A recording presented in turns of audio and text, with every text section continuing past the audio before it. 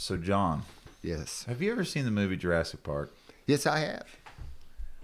Are you involved in a modern day Jurassic Park? Is that what's going on here? I am involved in something similar to that. That was the first thing that I thought When of. we were talking about that, Yeah. that's the first thing that came to my mind. Is Mine Jurassic too. Park. Yeah. Is it really? Yes, it was. So we're going on a crazy tangent, and people are like, "What the heck are they talking about?" Yeah. So let's start out with, what do you have in your backyard right now? Well, I have a couple hundred roller pigeons. I've had roller pigeons since I was a little guy, about 8 or 9 years old. There's about 300 different kind of pigeons. What you're referring to is I made a connection with a scientist not long ago, 3 or 4 years ago. He's doing a project on bringing back an extinct pigeon called a passenger pigeon. A lot of people confuse them with messenger pigeons, but it's an entirely different pigeon. And the last one died out over 100 years ago in 1914. And he's working on bringing those back. And so I'm going to help him. Yeah, that's wild. So what's the difference then in a passenger pigeon and a carrier pigeon? Because you just have to treat me like a small dumb child. That's in okay. This situation. Well, everybody's into different things, so your mind goes different ways. You can't know everything. Carrier pigeon carried messages, like in the war. And they used a specific pigeon for that called a racing homer. Passenger pigeon, what looked a lot like a mourning dove. Have you ever seen those? Yeah. Got the long tail and they're brown. And That's one of the first birds. This is random, but when I was in school, I had to do a lab, so some type of science class, and one of them was ornithology, was bird watching. And so I was like, oh, I'll take this, I'll get to go outside. But then I loved it. And so like mourning dove was one of the first calls that I started to recognize. What was one? There's a couple other bird calls. Can you do the morning dove call? I mean, I can do it. I might be able to. You can do I it? used to. Let's see. That's it right there. I'm not going to try. Okay. My version's not going to be that good. My version's going to be like, that's some dead animal, some dying animal back behind a trash can. That's how they communicate with each other. But this extinct bird they're bringing back looks a whole lot like it, but they're a lot larger. And if you ever want to see one in person, you can go down to the Portsmouth Public Library. They have one down there that's mounted. It's in a glass dome. They'll be glad to show it to you. It was the last one seen here in Portsmouth. And, of course, some guy shot it for his mother because she was a taxidermist, and she knew that they were very few of them, and she really wanted one for her collection. So he shot it, and she stuffed it, and then they donated it to the Portsmouth Library. So that's where it's at right now. So what happened with the messenger pigeons? The passenger pigeons? Or the passenger pigeons. What we done was we started industry on these things. Going back to the 13 colonies, when people come in, the Indians not only taught us how to plant corn, but they taught us how to catch passenger pigeons to eat. And they would be thousands of them would be flying by in a flock, and they'd throw a stick through them and knock down a couple and eat them. And they were really good to eat. And over the years, as time progressed, the industry grew. It grew into an industry where we would send out trappers to watch their migration, and we knew where they were going to land, and we would build these big nets and shoot them over them and capture them, and then we would pluck all their feathers. Their feathers were like second to goose feathers. Really? Yeah, so the most elite would go with the goose feathers, and everybody else would buy the passenger pigeon feathers for pillows and mattresses, things like that. I got to watch how I move my hands around. I know I'm keep beating up my microphone. I'm clobbering man. your mic. What is the deal?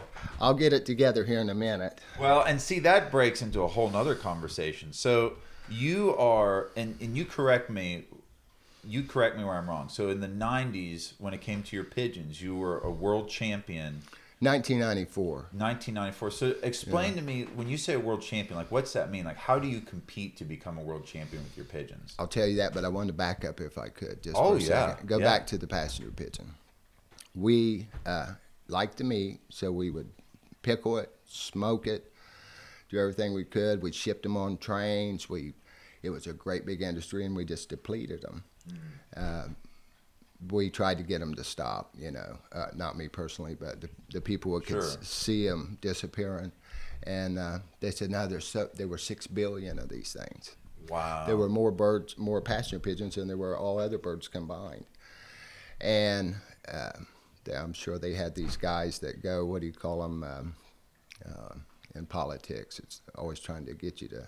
Like a lobbyist or something? There you go. That's the word I was searching for. You got these lobbyists saying, oh, they'll be fine, they'll be fine. And we destroyed them. Really similar like we the killed American them out. buffalo.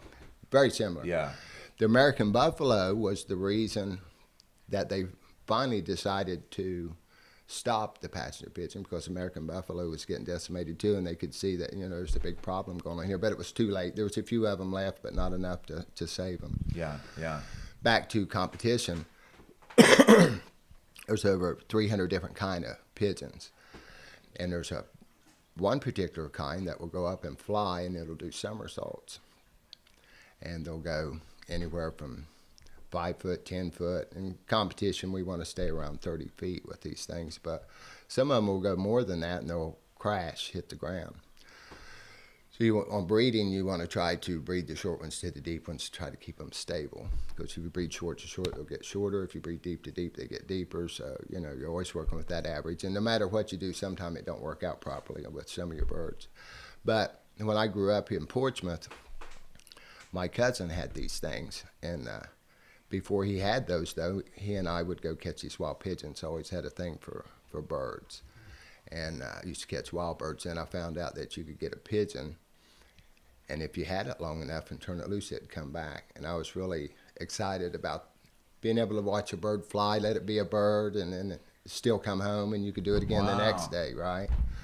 So we got into pigeons, me and my cousin Rodney Cade, going in these old condemned buildings as a kid down around Second Market. And we'd get them, we'd put them in gunny sacks, we'd take them home, we'd put them in our crudely built pigeon pens, and feed them, water them, take care of them. We'd turn them loose and they'd fly. It was really cool. One day I was taking a shortcut through a guy's yard on my way home in the city, and I thought, wow, he had some really nice bird lofts. He had some really beautiful pigeons in there, and I went up and I looked at them. They had little bands on their legs. And I thought, man, you know, I went up, knocked on his door, and this guy named Bobby Nagel came out, and he's about 19. And I said, I was about 12, I think, at the time with the rollers. And I said, hey, buddy, I seen your birds out there. I said, you know, what are they, and could you tell me about them? Sure. And he was real nice, gave me the tour. Told me they were Birmingham rollers. They originated from England, and that they did somersaults. Once he broke it all down for me, I had to have some, and I bought my first 2 off of him, and went home, and eventually I got rid of all my wild pigeons, and I got into those. Well, riding bicycles around the city all the time, I ran into other bird guys, and I started getting more and more. And then I had little friends I didn't know I had at the time, but we became friends, other kids. And so me and one particular boy, Steve Gamble, we would go, just make it a day, go around and try to find all the bird guys we could. And back then, they were everywhere. And they were always real nice. We'd knock on the door. We'd do the same routine everywhere we went. And they'd come out and they'd give us the routine show. And we would always try to get a bird off of them. Most time we didn't, but a lot of times we did. And once we got to know them, after time passed, they would get a little bit easier to get a bird off of them. That all evolved into, we found out later, growing up, that they actually would compete with these birds. They'd put them up. There's 2 ways of competing. One was a 11-bird fly, another was a 20-bird fly. And depending on how well your birds rolled, they have to roll a certain depth to score. You get so many points for that. And then also there's wing placement. Depends on where their wings are set. They set different optical illusions. Determines what kind of points you get. So as time went on and I got older, I decided to get into those. And I did that for many years. That is wild. Mm-hmm. So it all started just you and your buddy being bored and catching a couple wild pigeons, and then realizing that once you let them go, They would come back. Yeah, pigeon would come back. That is wild. Yeah, if you take care of them, feed and water them, they get used to the food being there, and they get a good look around at the environment, and they get a good lock on this is home. You can't run them off.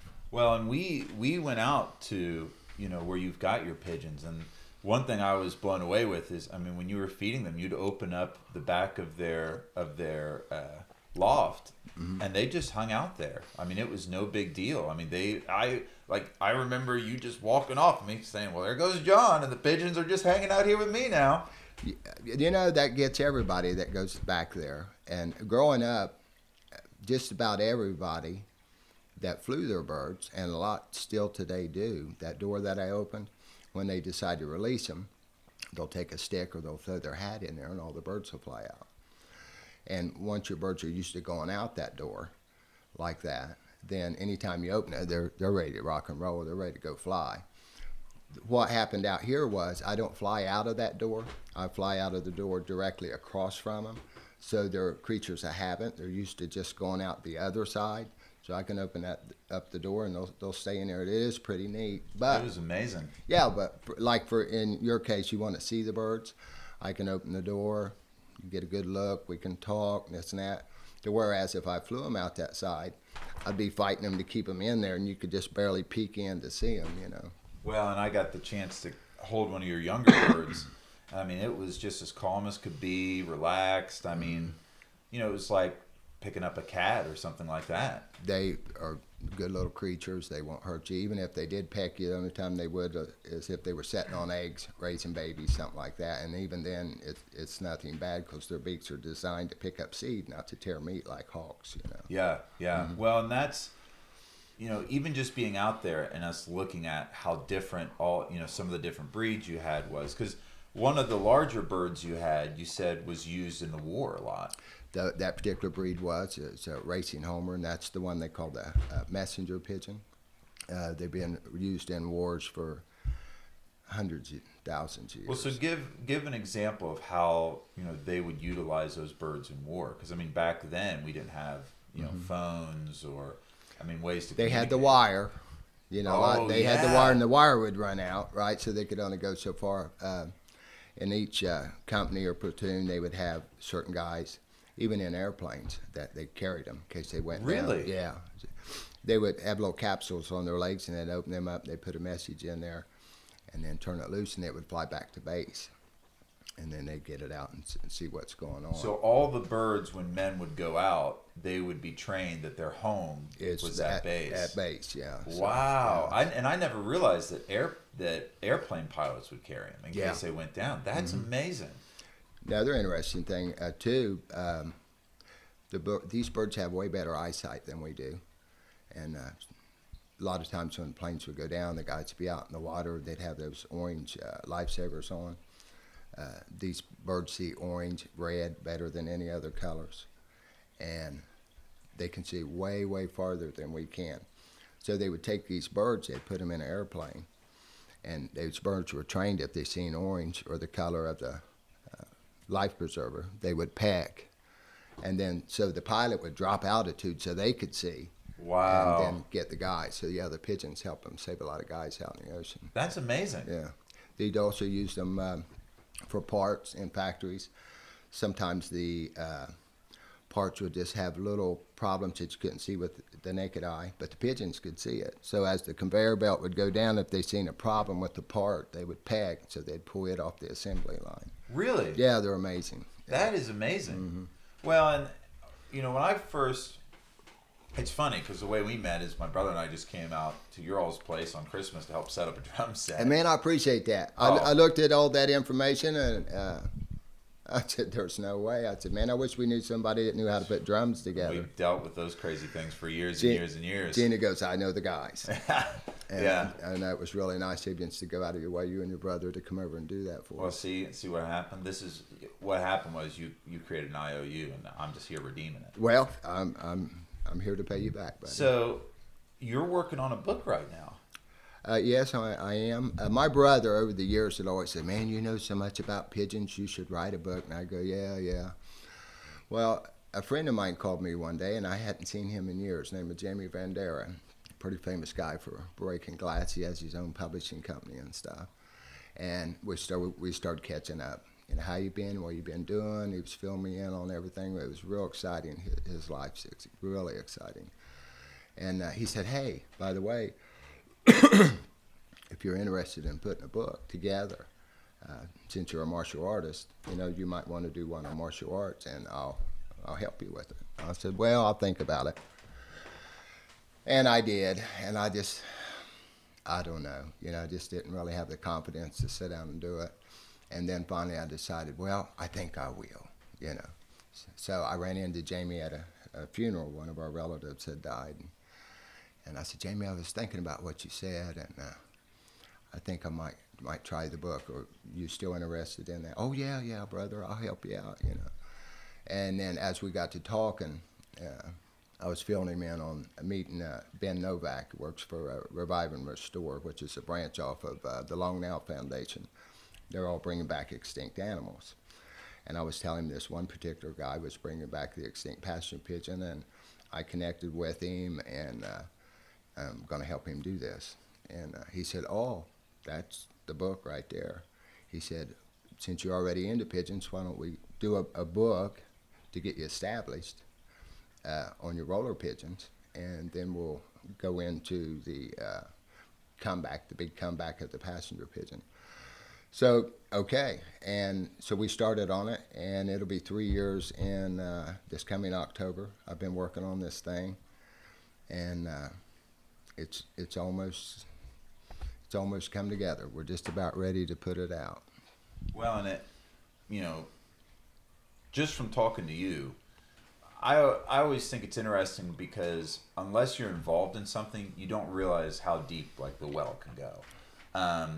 I think about friends that, whether they're passionate about woodworking, whether they're passionate about auto mechanics, I mean, all kinds of things. And when you're not involved in it, you don't realize like how. What could you write about a pigeon? Exactly. It's got 10,000 feathers. Yeah, right. You know. But sitting down with you, I mean, us just walking around your house, talking about the pigeons, and going out and seeing them. I mean, it was like nonstop. Like, we were standing out there, and you said, "So what other questions you got?" And I'm like, my mind's blown right now. I don't know what else to ask you right now. You know, I always enjoy the tours. People come, want to see the birds. I always enjoy showing them around and answering the questions, and it's just a pure pleasure. And it always reminds me of when I was a kid, and the old guys would get me out and tell me whatever I wanted to know. But pigeons is a real passion.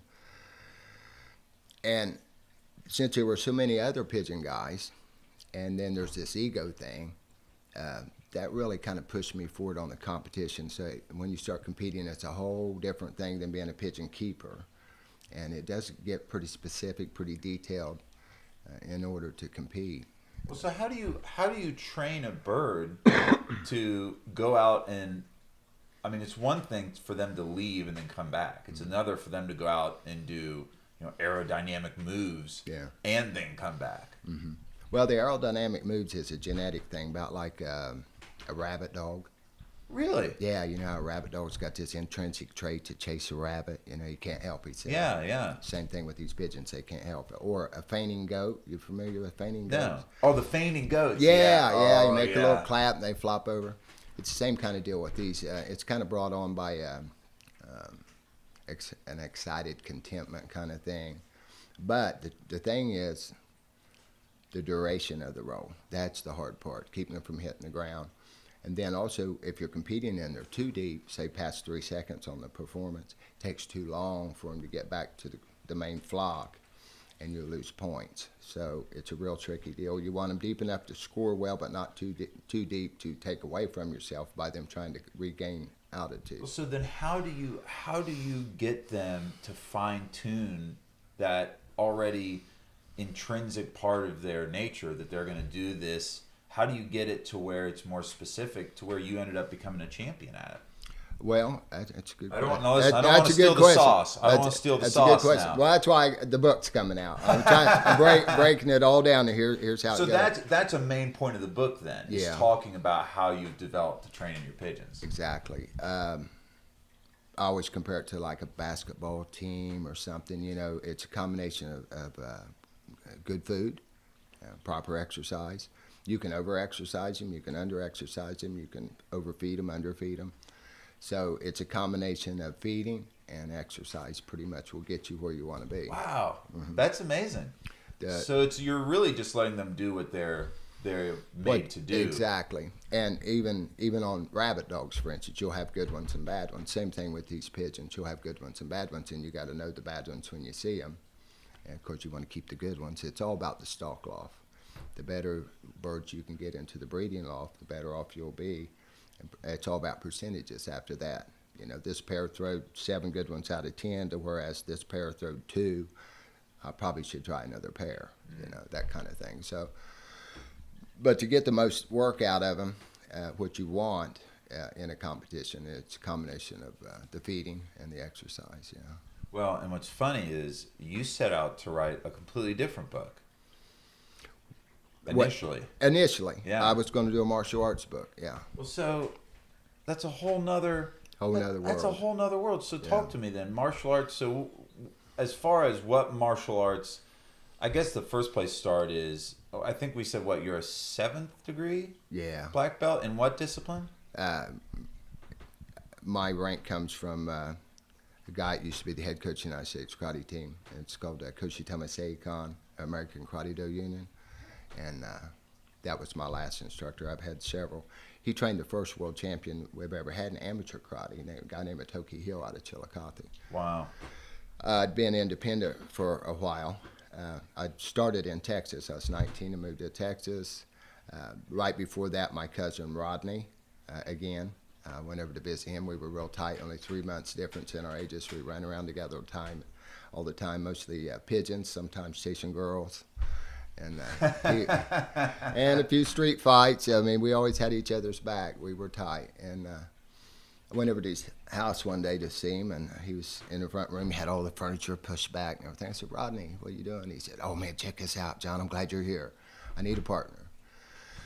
There's this guy on TV. It's like a PBS or something, and he was doing martial arts techniques, showing how to do karate, and he'd come on once a week or so. So me and Rodney got into that, and we would move all the furniture, and we would do that. We'd spar in his front room, and I remember hurting my foot, kicked him right in the knee when he was going to kick himself, and it was bent, and I had to use crutches for a while. But anyway, we was about 15 then, and then by the time I was 19 and I moved to Texas, I almost got into a class here, and then I ended up moving. So I found me a place out there called White Settlement Recreation Center, and it was a brand new place, something like the YMCA. And they had a little list of things you can learn to play ping pong or basketball or belly dancing, and there was the karate. And so I thought, oh man, karate, yeah, I want in that. So I signed up for it. And then after I signed up for it, I thought, oh man, I was a nervous wreck. These guys, you know, the fear of the unknown, I'll probably get beat up. And it worked out really good. The first class, there was me and about 20 little kids about this big. And I thought, I'm in there. I'm okay. I'll be all right. You're the one regular sized guy. The rest was a bunch of kids. Yeah, a bunch of little kids. And though that was a good thing, though, because being a teacher myself, kids can only handle like so much. And he needed another person, I guess, that can intellectually connect with him. And I got a lot of attention out of this guy. Through time, though, some of his old students from where he had taught before came in, and I got to work with them some.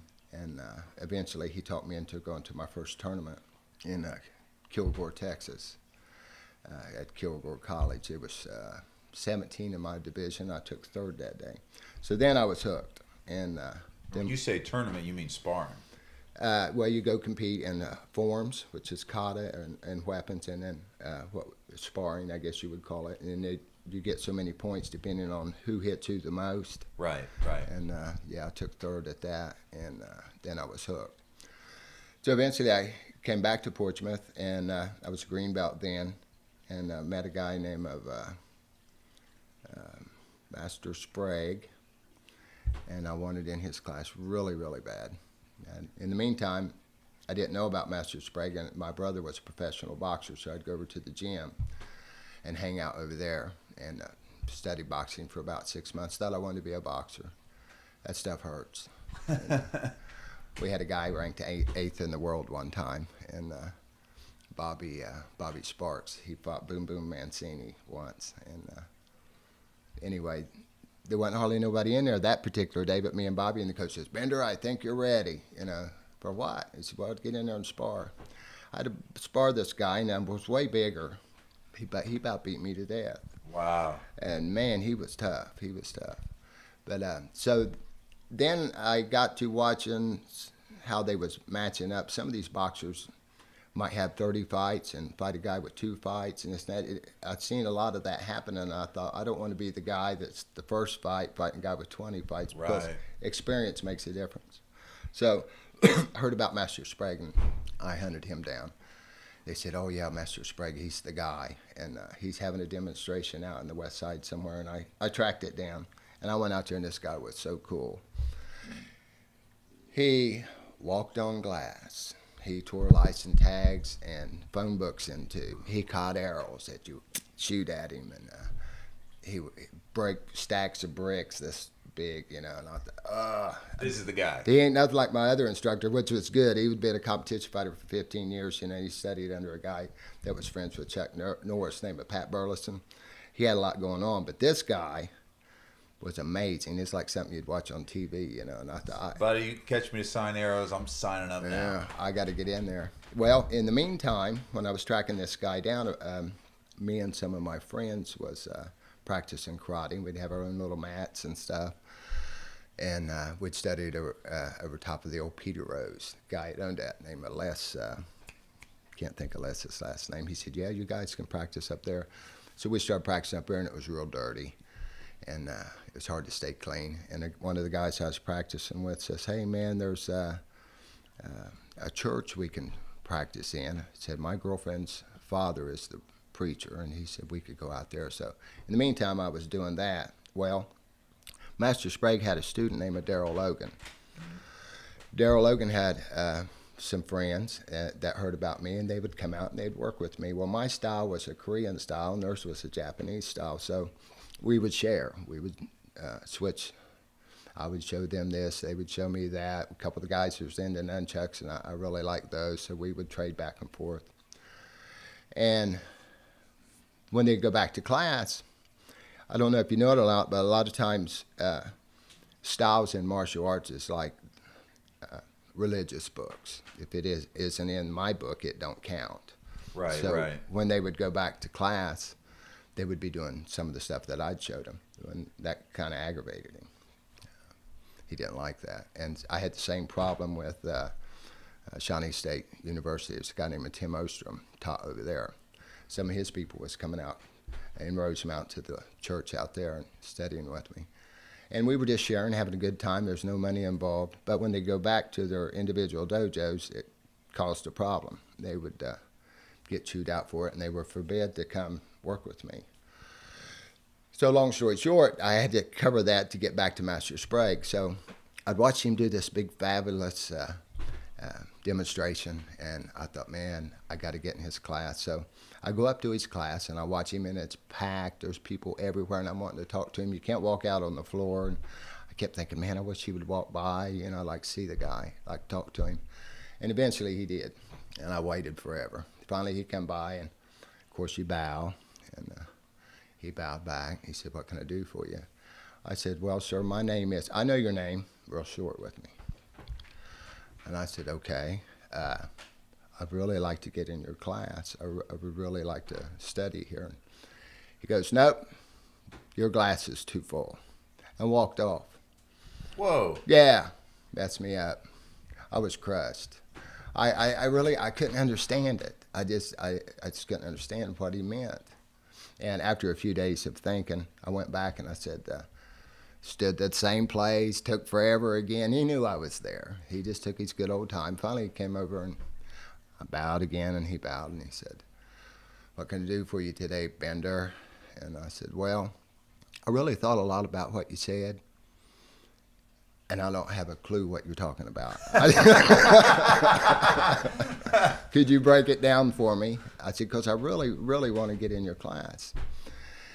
He said, "Well, Bender, I think you're arrogant and cocky, and you think you know everything." He said, "Your glass is too full. he says, when your glass is too full, you can't put anything else in it. He said, the only way to put anything in it would be to empty some out. He said, do you think you could do that? That made sense to me. Yes. Yeah, I can do that. And he goes, well, maybe we can do something then. And I got in there, and I thought he would be really hard on me, but he was really good to me. He was patient. He took his time, and he showed me how to break bricks and run a class and how to stand and watch the door when you're teaching class. You can see who comes in and out, and that's where I got my black belt. Then later, I opened up a karate school and ran independent for years. We did parades, and we did demos for new businesses. You know, we get out front, break bricks, and do nunchucks and spar and do different things to get people to come over to check out the new store. And we were in 3 parades a year. I had my own commercials and radio and TV, and everything was really going good. And then one of my students come in one day, and she says, I was talking to this one martial arts guy, and he said, yeah, Bender's good over there, but they're not certified. Certified, run around. What do you got to be certified? Well, you got to be in with some big, large organization. I thought, I didn't like my student getting their feelings hurt. I thought, well, I'll get in with a big organization.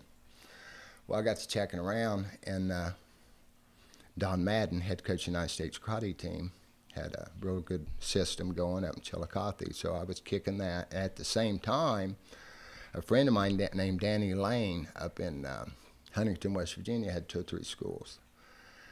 And word was Chuck Norris was going to come over because they were Norris system schools. Whoa. Yeah, and man, he was like all that to me. I thought, man, I gotta Walker, meet Texas Rangers can show up. Yeah. You need to get out there. Yeah, and I did. And I went up there, and he landed in a helicopter, and he came in, and everybody. Wait, what? Oh yeah. He landed in a helicopter? Yeah. Like yeah. out by the dojo? Outside, yeah, and comes in. Yeah, it was a brand new school. What year was this? It was in the late 70s, early 80s. Holy cow. So it's like him at the height of his powers. Oh, yeah. He was all that at the, here it comes, so. Is he tall? No. It made me feel kind of good. I mean, I thought, when I met him, I thought, man, I'm way bigger than Chuck. Of course, that don't mean nothing. But right. Yeah, you still kick your face off. Yeah, I'm 6'3". I thought, well, he'd be my height, but he's probably 5'7", 5'8". I mean, he's not really a big guy. Yeah. So eventually he came in, and my friend Danny, who was the chief of the board of directors, I used to go up and study with Danny, and he introduced us together. And I just wanted to shake his hand, get a picture, and I did. While he was there, he sat down and he had questions and answers, and people was asking questions. One little guy says, "Can you beat up Chuck Norris or Bruce Lee?" And so he got into all that, And I thought, man, you shouldn't have asked that. But him and Bruce actually were good friends. He went on to explain, and Chuck's first movie was one of Bruce Lee's movies. Bruce invited him to come over, and would you be interested in being one of my movie? And Chuck says, yeah. And I think Chuck had one line in that, and it's the big fight scene in the Coliseum. Where they're in that like big open hallway. Yeah. Oh yeah. At the time, that was supposed to be the best choreographed fight scene today. Well, and probably back then they wanted to really paint it like it was kind of real. Mm-hmm. Like maybe they really didn't like each other, so maybe the punches and kicks were a little more serious. Yeah. Well, I think that particular film, they was having problems with Bruce Lee, and they brought in this big fighter from America to come take care of him, right? Well, it didn't work. Bruce got him, but man, it was a great fight scene. But anyway, he talked about his movies. He talked about him and his son. I can't remember his son's name right now, but his son and Bruce Lee's son, Brandon, were good buddies, and he told a little story about how they would go down to the docks there in L.A., hanging out, being buddies, and strike up a conversation. People would be talking to him and say, "Oh yeah, what's your name?" And he'd say, "Well, something Norris," and the other one go, "Yeah, my name's Brandon Lee." Said he's Chuck Norris's kid, and I'm Bruce Lee's kid, and they go, "Yeah, right." No one ever believed him, and Chuck just laughed. He thought that was so funny, but he sat there and he told a lot of good stories. And I thought, well, I got my picture, and got to talk to him a second, and so I started to head out. And I made it clear over to the door, and Norris stood up and he says, excuse me. He said, "Are you leaving?" I said, "Yeah, I was getting ready to go." He goes, could you hang on a second? I'd like to talk to you. And I said, yeah. Chuck Norris wants to talk to me. Yeah. Done. Yeah, right. All my plans just got canceled. Yeah. I'll be right here. So he finished what he was doing, and he finally come over. And he says, Danny tells me that you got a karate school. And I said, yeah. And he said, black belt? And I said, yeah. He said, where'd you get your rank from? And I said, well, I got my rank from a guy named Pete Ludwig, who was a student under the guy's name I mentioned earlier, Pat Burleson. And he goes, oh, yeah, Pat, we're good friends. And I thought, oh, cool. I didn't know that. And we talked about a few other things. It's been so many years, I can't remember. But I remember during that conversation, I had one of my cards, Bender Karate Academy. And I said, hey, man, take this. I said, if you ever need a bad guy, I'm your guy. I'd be glad to be a bad guy in any of your movies. And he looked at it and he smiled and he says, well, you never know, and he put it in his pocket. Well, a few days later, now backing up just a little bit, I had to get that in there. I went up to Don Madden's, and pretty cocky. I was kind of cocky back then. And I went in with some of my entourage, and we were pretty cool. We had our black and gold jackets and our black and gold scarves and our cool hats, and we were all that, we thought. And he was teaching class, and he seen us come in, and he knew who I was because of the tournaments. We were the bad guys, I guess you would call us, for lack of a better term. His people would practice on us because they were USA team members. So they would throw these tournaments, and the outsiders would come in, and I was an outsider, and they would compete with us, and that helped keep them in shape for international competition. So I really wasn't one of them. My style, my kicks were different. Everything was different. So, but I wanted in. This certification thing just kept sticking in my mind from the girl earlier. And so he turned his class over to one of his instructors, and he said, I'll be right back. He said, you guys come. You want to talk to me? I said, yeah. So we go to this back room, and I go in real cocky, and he says, what can I do for you? And I lean back, and I said, well, I want in. He said, excuse me? I said, I want in your organization. He goes, now, Bender, it ain't that easy. He said, you can't just walk in and say you want in. I said, well, I'm telling you right now I want in. I'm going to do whatever it takes to get in. I said, what do I need to do? He said, well, for one, he said, there's a guy down in your area named Daryl Logan that has a, can't think of the term, but it's on paper. Nobody else can. Like a no-compete clause or something yeah, like that. It's anybody in that same organization can't be within so many miles of you because it would hurt your business, right? So I couldn't be in there because Darren already had the slot, or Daryl. And so I said, well, okay. Well, as time went on, him and Daryl had a falling out. The door was open. So I went right back. He let me in. I stayed with him about 3 years. My goal at the time was to be a world champion. I mean, that was the big goal. And I finally made, United States Karate Federation was the governing body of karate at the time. And they actually let me run a school for them. Wow. Yeah. And I also had, there's different color patches. You get a particular patch when you're a team member. So I got a USA team member patch. And that qualified me for international travel to compete with them. And after a while, it got to the point where they said, okay, we're going to, I can't remember if it was New York or Chicago. I'm thinking Chicago. You beat this guy, and you can go to the World Championships in Cairo, Egypt. And I said, whoa. I believe it was Cairo. Well, and I just want to interject one thing. So people know when you go to a karate tournament, when you're black belt, it's full contact, isn't it? The black belts do tend to hit a little hard. Yeah. Yeah, they do. They do. Yeah, but it's called semi-contact. You're really not supposed to like break noses and stuff like that. Like in the MMA. Now MMA, it's about as hard as it gets. Right, but you're, I mean, you're having it hurts. Exchange. It hurts. I've had cracked ribs, broken bones, stuff like that. Yeah. So anyhow, so you've got to compete against this one guy, and if so, you could qualify to go to Egypt. Yeah, and I thought, man, I got it. I got this. But actually, I didn't. He got me by 1 point, so I didn't get to 1 point? Yeah. But looking back, And at that time, I was about 35, and they say as a fighter at 35, you start going downhill as a fighter. And I really competed a lot up till then, and they opened every door they could possibly open for me. And so I have no regrets, but there's some really good fighters out there, man. This guy got me. So after that, I started reflecting more back on teaching and things like that. So yeah, but I've produced a lot of good students over the years. I've had international gold medalists. I've had tough man champions here locally.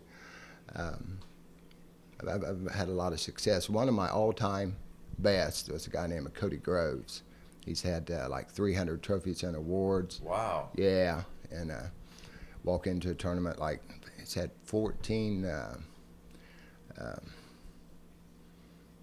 I can't remember the term. Yeah, there's a term for it. You just go in, you win everything, you go home. He's done that 14 times. He's got all kind of state championships. He's done really, really well. He teaches locally now. Well, and how's that feel? Because originally, you know, you said your goal was to be a national champion, and you made it to, you know, what you felt like the height that you could make yourself. But then to have a student go and be successful. Oh yeah, Cody done everything I wanted to do. Yeah. You know, he didn't win the world championship, but he did play sixth in the world championships down in Florida. Wow. Yeah, so I got it all back. You know, I did the best I could, but I realized that when I trained people, they were better than I was. I had a lot of them. So it was a good life. For 37 years I did that. And I got up to 7th degree, and it's getting harder to stretch, harder to heal. I still like to spar all the time, but I'm bruising easier now. I'm 62.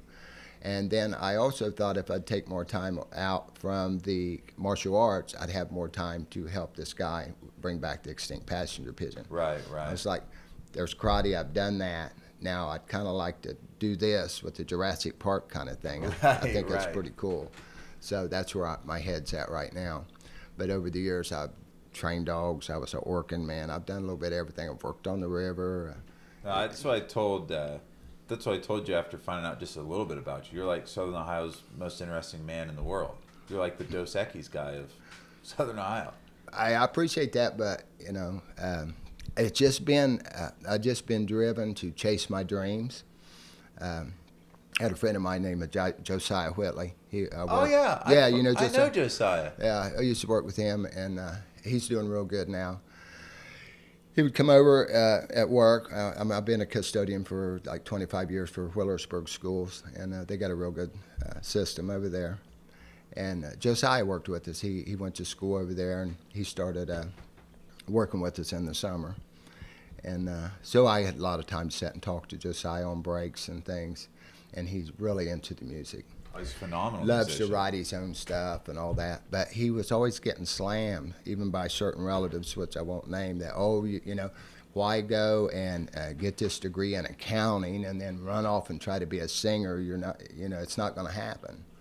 And I would always say, man, I'm going to tell you something.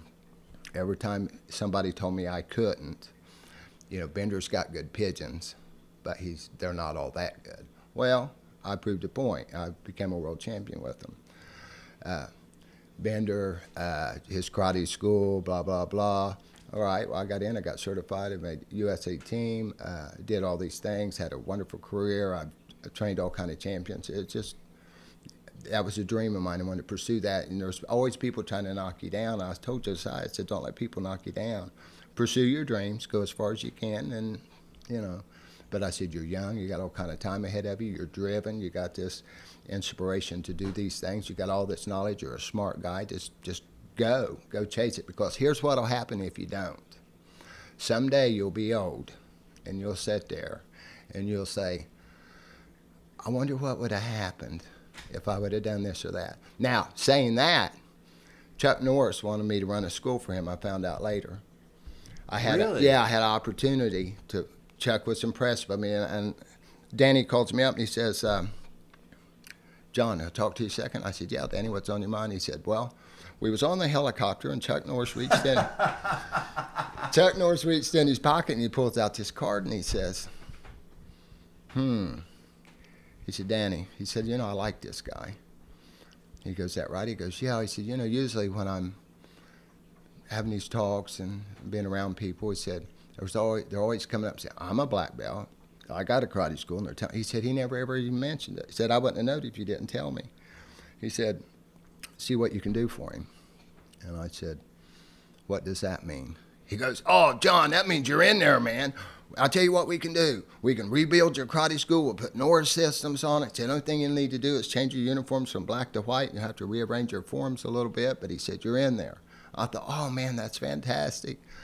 Chuck likes me, right? Right. He was my hero anyway. I watch everything he's ever done.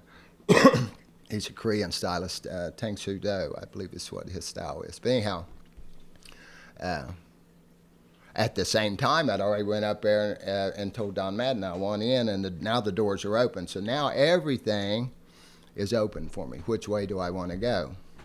So I thought, well, I want to be a world champion, so I think I'll go with Don Madden because the United States Karate Federation is the governing body for international travel. So I thought I made the right decision, and I still don't regret it, but I still do wonder what would have happened if I went with Chuck. At the time, I kind of waited out. I thought, well, maybe I'll get in a movie or something, you know. I didn't really know what doors he could open for sure and this and that, and I really liked the guy, but I went the other way. But as time passed, I actually got to get in a movie, and that was pretty cool. It was a martial arts movie called Best of the Best 3. And it was a lot of fun. I was an extra there for about 2 weeks. Mm. And eventually, you had this big group of guys, and it's a skinhead movie, and they would go grab these different extras and say, we want you to do this, we want you to do that, okay? And we sat around most of the time. But one day they come up and they wanted me to do an action scene with the star. All the other guys said, oh, I can't believe that you got that. Really? Yeah, it's great, yeah. But it was real quick. I was supposed to interfere. We had a bad guy, and the star, Philip Ree, he was the good guy, and I interfered with the fight. And it was kind of a way for the movie for the good guy to get a knife, because the bad guy had a knife and he didn't have a knife, so I had a knife on me. So when I interfered, he breaks my arm, he takes the knife, he finishes the fight, you know, and it was really fun. I had one other scene where I got to be a guard. They said, you know, the guy's coming and everything, you know, and they panned down from the speaker down to me, and it was really great. It was really great. So I finally did get in a movie. But I would have loved to have been in a movie with Chuck Norris. That would have just been wonderful.